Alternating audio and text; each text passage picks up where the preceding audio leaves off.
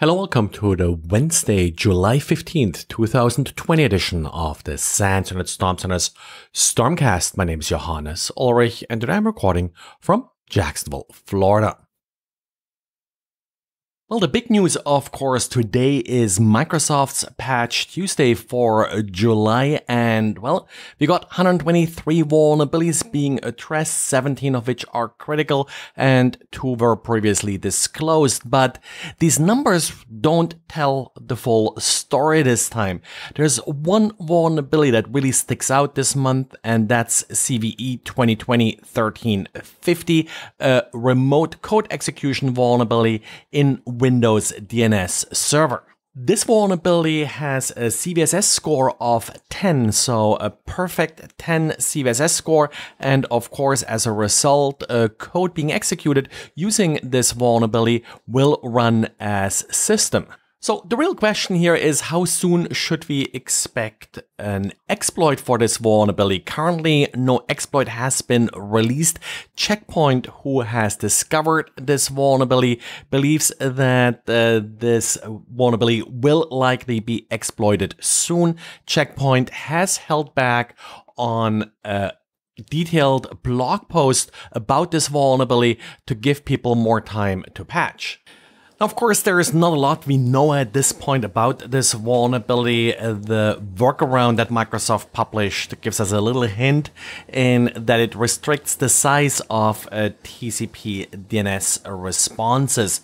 The default maximum DNS response size is 65,535, so a full 64 kilobytes, or FFFF in hexadecimal. Now, Microsoft suggests that you adjust the registry setting for the maximum DNS response size via TCP to FF00 in hexadecimal, so just 255 bytes less.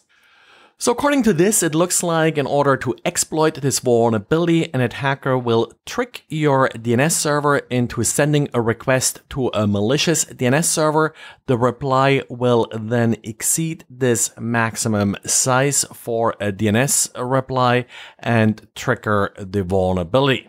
Now, the nice thing about the workaround is that it only requires that you restart the DNS service. You do not need to restart the complete server, unlike if you're installing the patch. And as long as all your DNS server does is act as a recursive DNS server for your organization, it's highly unlikely that restricting the DNS response size will cause any significant harm. On the other hand, you won't really notice if anything is going wrong. If you restrict the DNS response size and a larger response arrives, it will just get discarded, and apparently there is no log that tells you that this DNS response got discarded. And of course, the possible downside is that some organizations are kind of abusing DNS as a database and transfer all kinds of different records using DNS that may exceed this maximum size. And of course, then stuff will break.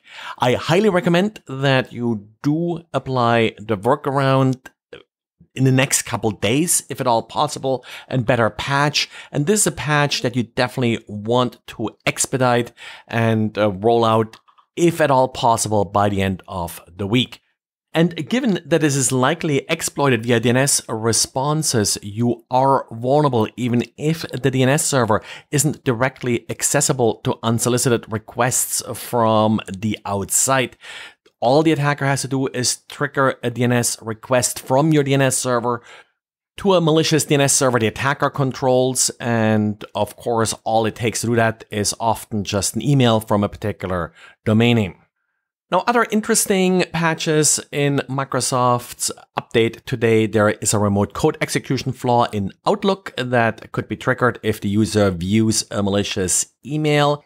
And then we also have kind of expected updates for .NET Framework, SharePoint Server, and Visual Studio that patch a remote code execution vulnerability. As far as Adobe is concerned, we do not have a Flash update today. However, there are updates for ColdFusion that fix a DLL loading vulnerability. Nothing too critical, I would guess. What's probably more exploitable is a command injection vulnerability in Adobe's download manager.